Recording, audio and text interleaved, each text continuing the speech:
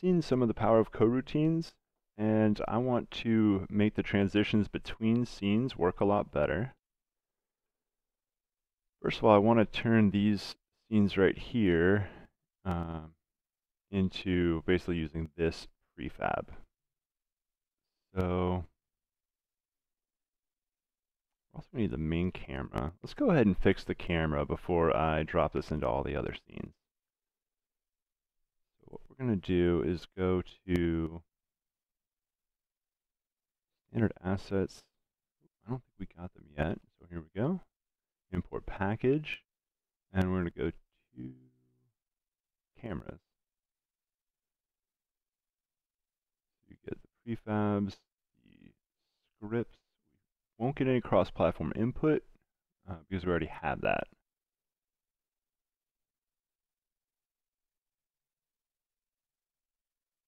So this will give me the prefab cameras, and I'm going to grab the free look camera, and it lets you control the direction it looks while it follows, positionally follows a target.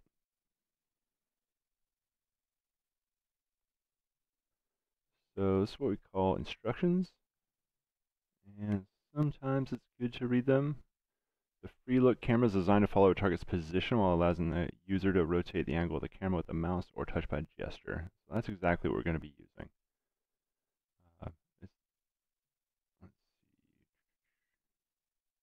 So drop one into your scene and set the target field on the root of the camera rig. Alright, so it's the root of the camera rig that has the target field.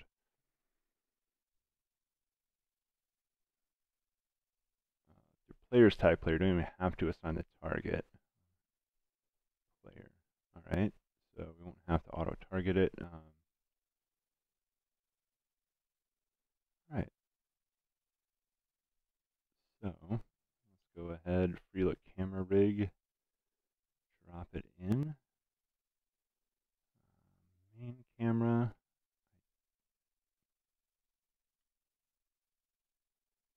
I don't think this had anything terribly interesting in it. Yeah, that was just kind of a dummy follower. I mean, it did follow it by position, but it didn't do any rotation at all. So I'm okay deleting this script. I don't think it has anything useful in it. Make sure you delete your camera controller, not the one that we imported. Oh, you don't have to delete it if you don't want to. Alright, of course this is going to screw up main camera, but I wanted to take that out because I didn't want to have to worry. So now I know there's basically nothing in here we're really using that's worthwhile, so I'm going to delete it. Now is our free look camera rig target right here. This is what they're referring to, rollerball. Now if you notice, it already has a player tag in it, so according to those instructions I don't need to actually set this. Rollerball does. Needed to know about the camera. Oh, I think we did it in script already. Hey, we'll find out in a second here. Alright, it can move the camera nicely. Looks like it is rolling with respect to the camera position. I'm just rolling forward and backwards. Alright. If you notice, the follow speed's a little bit slow. Let's go ahead. Probably the follow distance is not great either. Hitting escape. Oh, there's my mouse. Alright, that's going to be on the camera rig. And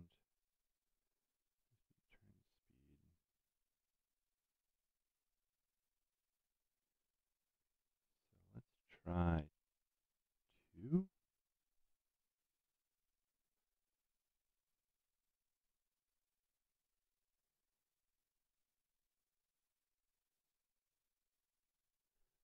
I need to be in scene view so we can see what is going on. Alright. I am going to reset the position of this camera rig. That will put it, I think it's going to get the, basically the position of the ball, more or less. So I'm basically trying to put it in the center of the ball. Whatever, close enough. Alright, the main camera is now going to be here. here's a camera preview. You can also click on main camera. How does this work? Align view to selected. So this is the view the camera would have. So what I'm going to do is come back a little bit more and up a little bit. All right, now I'd like the camera to basically be where I have this editor camera. So again, make sure you got main camera selected, game object align with view.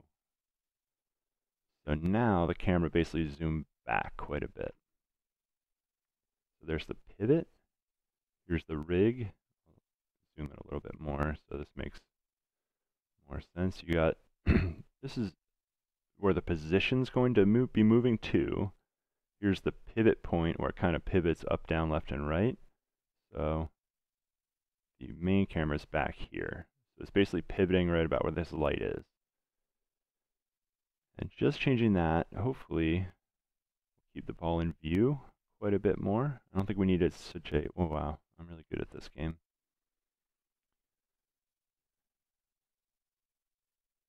All right.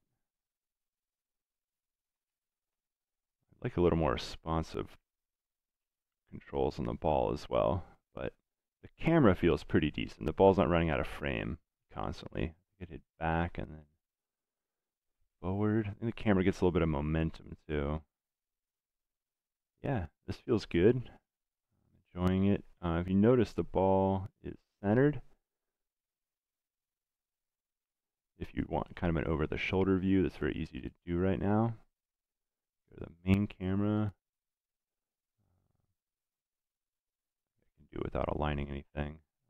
If I want it kind of on the left side, I can go there. If I want the ball more on the right side of the camera, go right there. This gives like a more over-the-shoulder. Now you put it too far, that totally didn't work at all.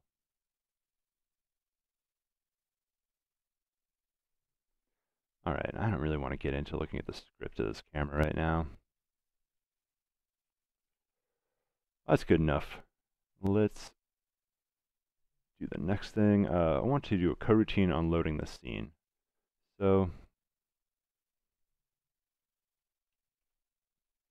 maybe it's better than trying to rename these to just duplicate this guy a couple times. Probably going to go faster. All right, so I'm going to make small changes to, and I just changed the first one there.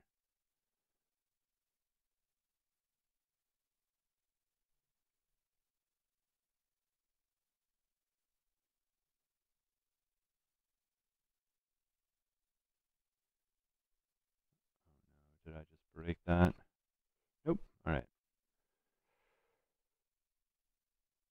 So I'm good with platform 2. And by 2 I meant 1. So now I have 4 of these. And let's ground it with the walls, and then we'll just do some rotations here. So that's the first one right there. The second one, we'll do a scale.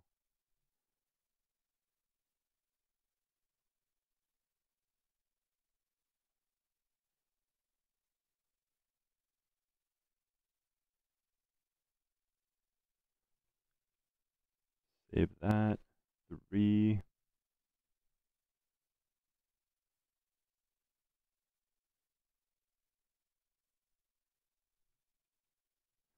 We'll just put extra pickups.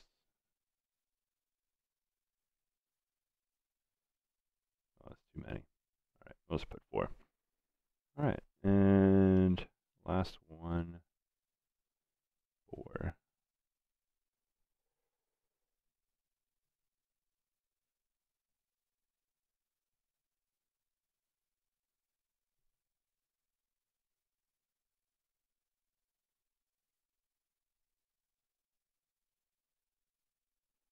All right, so hopefully play it 1 and we'll just jump to all the other 4.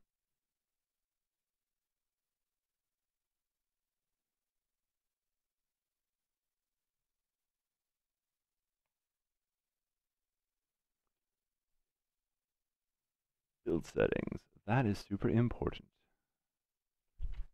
Delete, add, exit, play. All right. I'm only going to go from 1 to 2. Oh my gosh. Oh, I hard-coded in scene. Perfect.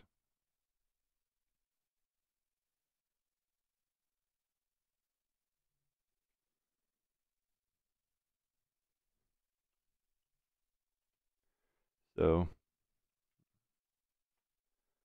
substring goes start index, so 0 is beginning, and then I need 5 characters. And hopefully I use name. Yep. All right, so that should dynamically load off Plaf instead of scene.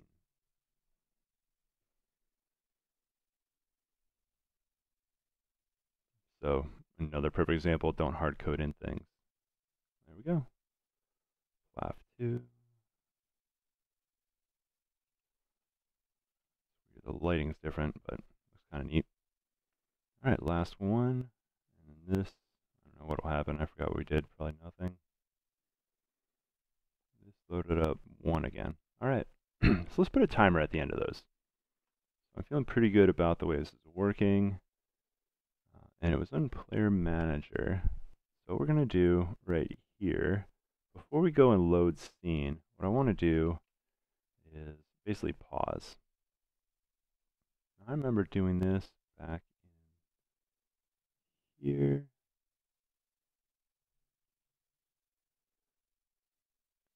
I'm going to grab actually all this right here.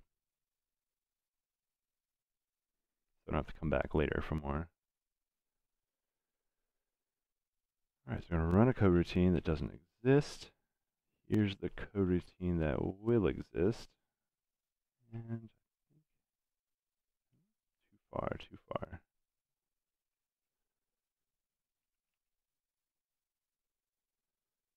And fix this error.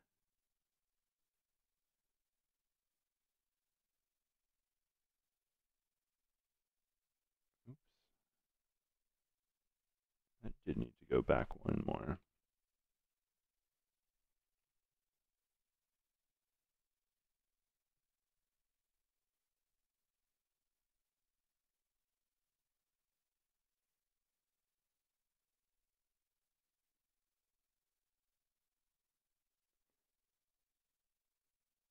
Alright, that's annoying. What brought that in?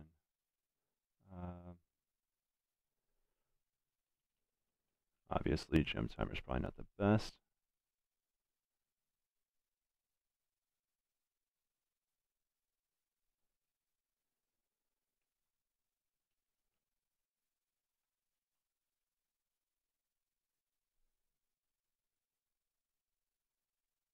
I'm going to hard code 1. I don't think there's a reason to wait for a different amount of time for now. That's very easy to change later. So what I need to do is get this down here.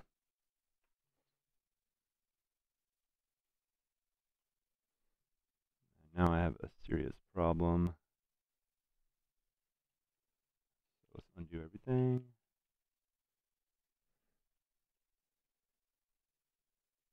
All right, let's compute name plus number. So I think this is called code factoring.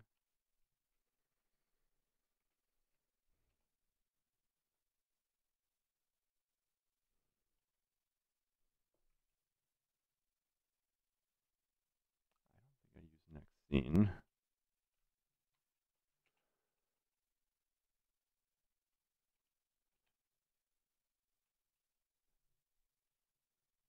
That was useless.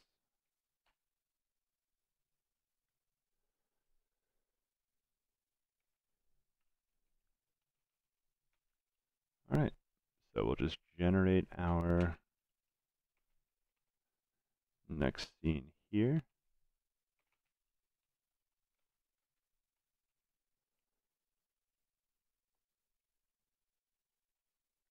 So we're just going to do a load scene, and all I need is the string down here.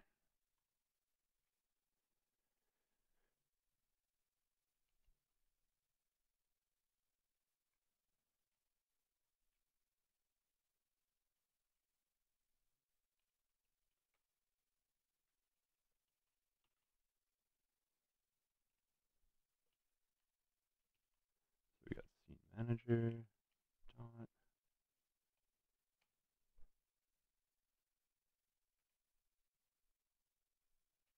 All right, so that should, in between every single scene, pause us.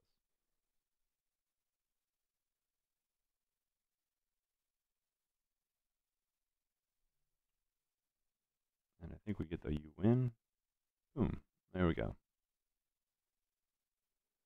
All right. So we do have a counter. I want to build to a platformer where we can do other things with the pickups, but there's basically a goal, and the goal loads the next level. So I want to build a quick goal here. I am thinking a cube will work.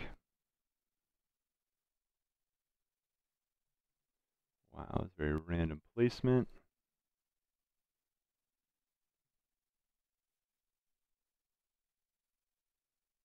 I want to make it easy to get into this cube.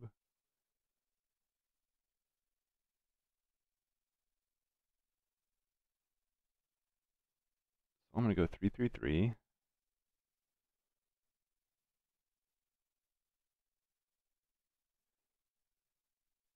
Now this collider, I don't want it to be a physical collider. I want to go inside the goal. So I'm going to turn on is trigger. It means you'll be able to pass through it. It won't act like a physics object. You're not going to bounce off of it.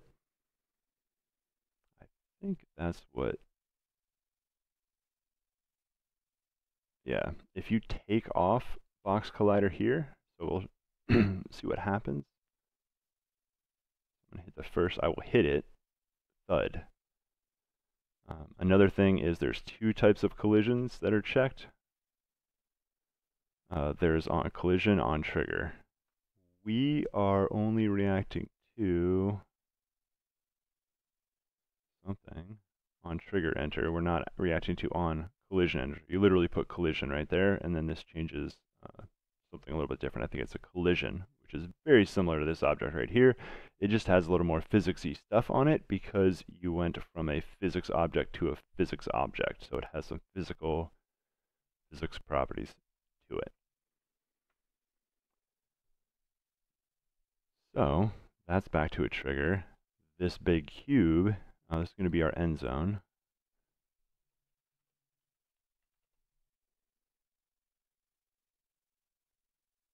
Now, I don't want it to be opaque if we're going to travel through it. I want to be able to look through it if we're going to travel through it. So this is a default material here. Let's go ahead. I'm going to duplicate a pickup material. I'm going to call it end material. I actually want it to be transparent. I want this to be fast. So they let me go on mobile to transparent. No, I could do a particle.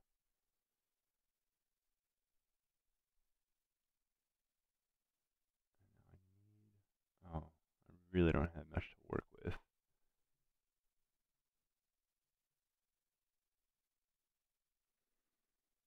So that's a bit bright.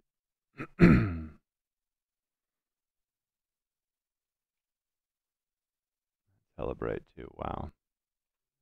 It's hurting my eyes looking at the editor. No, that's not bad actually.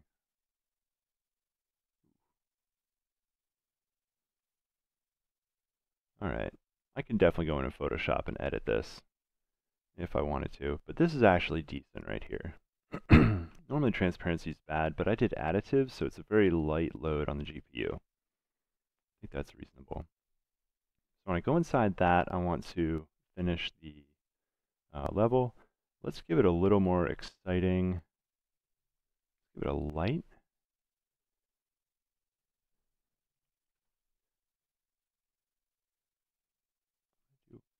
point light, I do want to draw, I'm really drawing this for the halo. It's really what I want. I also wanted this to add a little bit of color to this. And now, where are we at? Don't need such a big range on this light.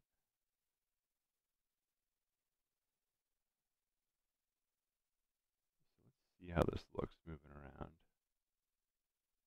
One thing I'll be able to do is, the light is spherical, so I'll be able to rotate that object without messing up the light on the inside.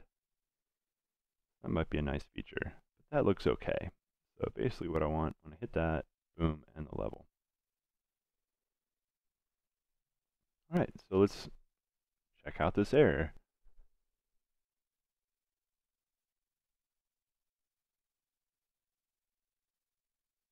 So I made an assumption here, which I didn't mention because I didn't realize I made it. The assumption is that the object we hit has a parent. So first of all, the collider,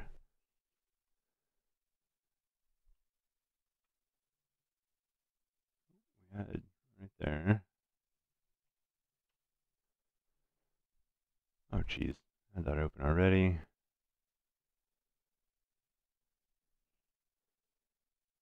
Inherited members, there we go. Everything has a transform in a game object, so you're guaranteed to have everything you see right here. You may not have an interesting name, it may be an empty string, but you're guaranteed to have every property you see right here. That's with the collider, so that's why I'm not worried about other.transform. That's totally fine. Every component, in particular every collider, has a transform. Where I went wrong is by hitting the parent right here. So let's think about how to redo this.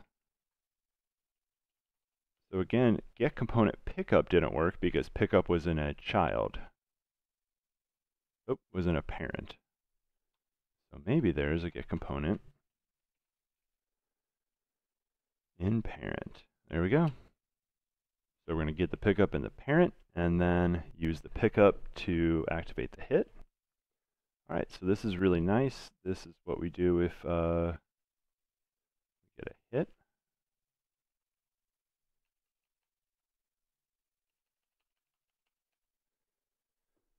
All right, and if pickup's not null, boom. All right. Well, now I'm going to have a second type of pickup. So I could subclass pickup and then override the hit. That would be a reasonable thing to do.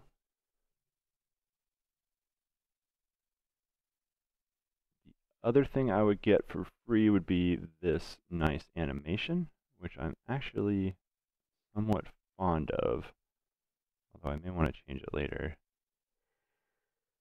All right, let's just write a new. Let's write a new one. We'll still put the hit method in.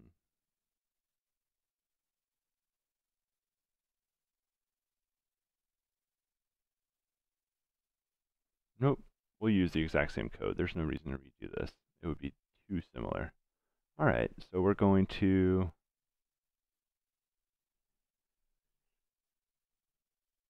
let's do this with a game tag. I haven't really used those much. So I want the end zone to be different than the pickup. So we get to go tag right here. I'm going to go add tag. So we got pickup and end zone. What else? I think you got player by default, I'm pretty sure. Pickup end zone. That's all I could think that we really have right now. Maybe environment. Yeah. You might be tempted to do like a light or a camera, but there's other ways to find. You can see if there's a light component attached or a camera component attached. The reason pickup and end zone is because they're very similar objects. They're even going to have the same scripts attached to them. So I need some way to distinguish one from the other. So when we now go for a hit, oh, I better attach pickup script also. And zone, light, box collider. Okay. All right.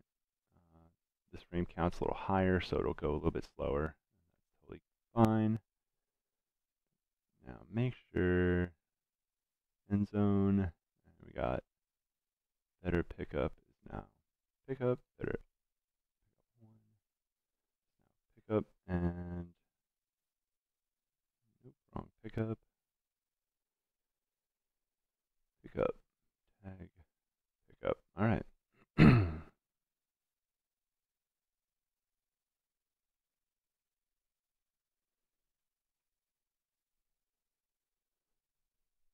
So we're still going to disable our collider. We're still going to run animation coroutine, but now I have to decide what type of, what game tag do I have? Like what type of object is this? Is this a end zone or is this a pickup? You could also use the name of the item here, but very likely you're going to have to start substringing, and that gets annoying. So that's really where you want to start using the tags. While we're here, I'm going to give this guy main camera. The other default tags. Oh, it's already finished right there. I wonder if that was the default built-in one for end zone. Oh well. Oh, environment. All right, so this would be useful. Maybe I have a moving platform, and that probably is another tag I'd add. Where like environment's like static environment, it's not going to move, and then if I have a moving platform, that may have a moving platform tag on it, so I can determine what type of thing I'm running into. All right, so hit. I really like using the transform to get the things, but you can definitely use the game object, or you can, most of the things on the transform are also on the script itself. So we want tag. Tag is, did I capitalize? This is important. Yeah, so it should, oh, geez, is there a space in there?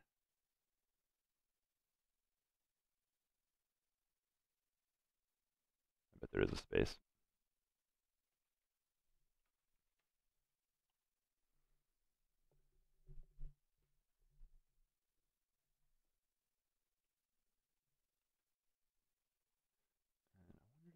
Let me just go tag.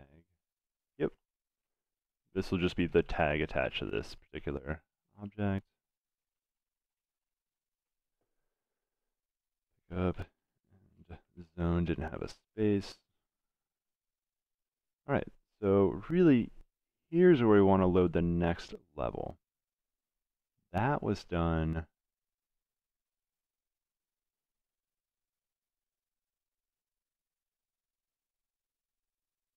here, basically, but I did a lot of computations here. All right, so the good news is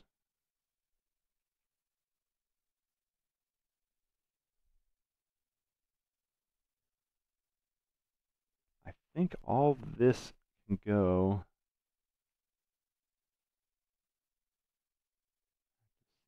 Yeah. This all has to do with the scene, and it really makes sense to put right next to where I'm actually going to load all this up.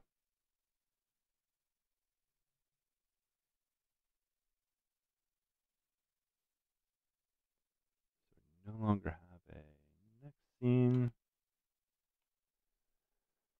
All right. So we'll wait and then basically compute all this. So what I need to do, make this public. So there's two ways to end the level now. You could get the total count, boom, end the level, or way back in pickup, we can actually call this coroutine.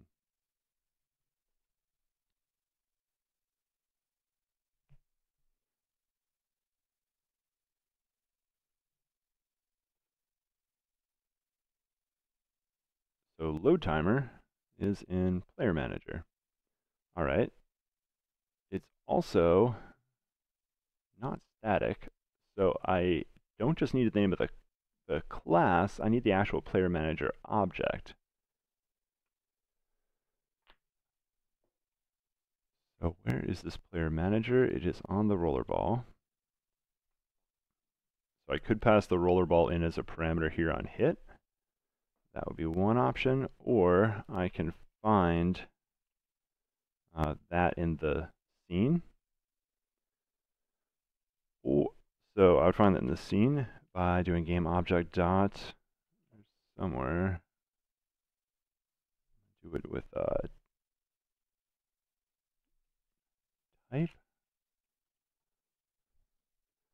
Probably ball. Yep. So basically the ball is the object I need.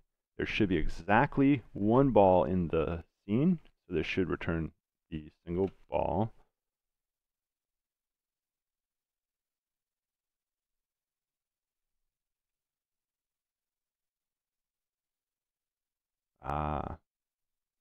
So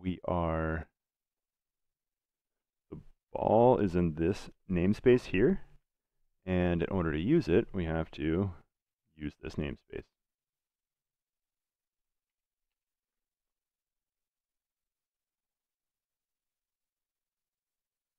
Let's do this the easy way. Let's put the paste this line in, but you have to add the using Unity standard assets vehicle ball. All right, so now we're going to get back. We can get the ball now. And this is a method on the ball.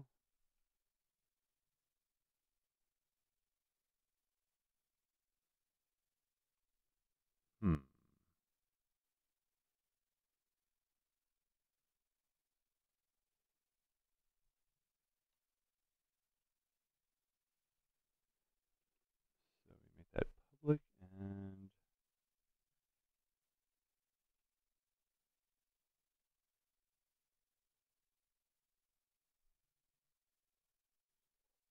oh geez. This is in Player Manager. So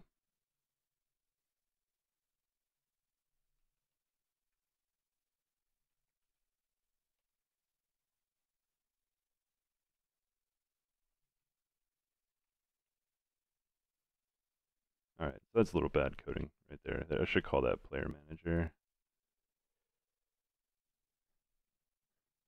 I'm using F2 to save some time. You see it edits both at the same time. All right. I think that's all we need to do for the end zone. Pick up. And we've already run the animation coroutine to basically shrink it down to 0. All right. Make sure you save everything back there. There should be 2 ways to exit this level. One of which is hit that right there. Huh, it's not too bad.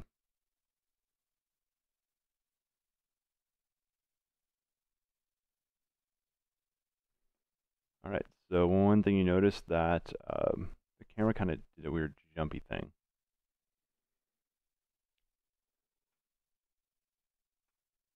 I'm pretty happy with where this is. The reason the camera did that jump, if I hit apply on the camera rig, this camera rig should apply in the, basically I spread it out further so the camera wasn't so close to the ball. So hit that light the first time through.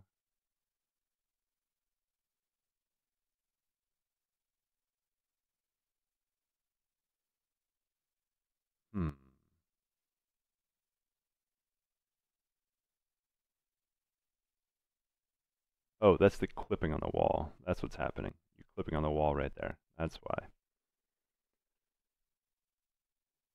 So I like this glow right here. What I'm going to do is lower the main lights down. I think they're way too bright. And there's actually only one light here. You don't have to move the light up, but I like to have the light on the screen as I adjust it.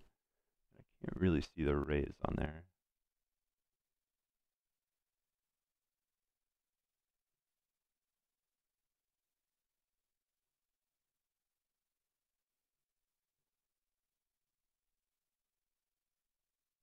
Oh, you have to open these up, right? Forgot about that. That's how you see the actual object represented here. Now, I don't need this 3D icon to be so big.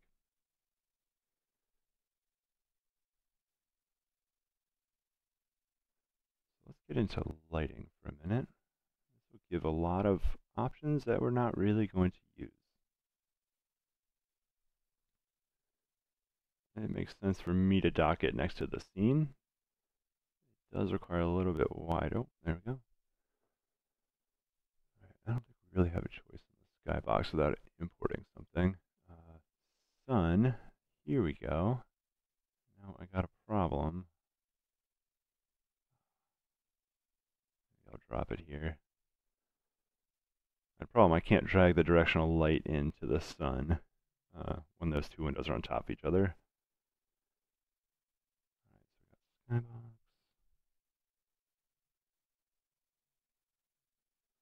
The rest should be decent.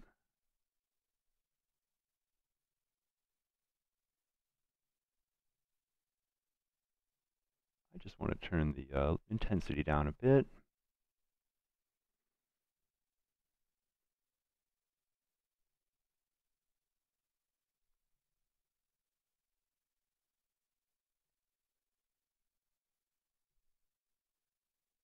doesn't seem to be affecting anything.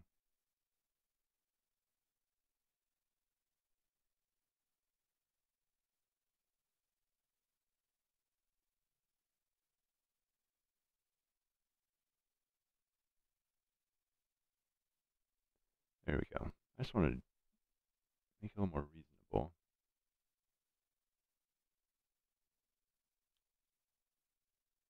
All right, so that's a little bit better, I think. It would make it more obvious where the end is. You can easily add an animation to change the size, make the size fluctuate a little bit. It does use the update method. That's in these guys right here.